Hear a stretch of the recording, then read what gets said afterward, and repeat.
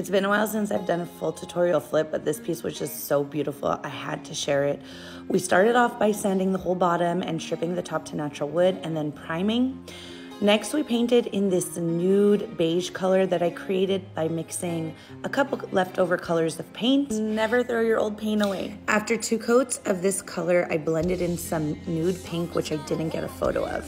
Next, I'm applying a transfer by Redesign with Prima. You could see I'm just using my blade to cut all the edges off really easy.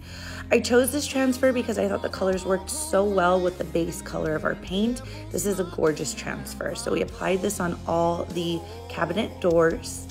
And then we went in with some antique waxing all around the edges just to give it more depth.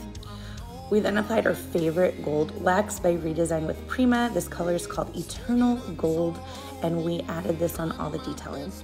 After that, it was time to stain the top. I didn't want any yellow undertones, so we used this gorgeous color, Reclaimed Wood by Lily Moon Paint, and we applied it all over the top.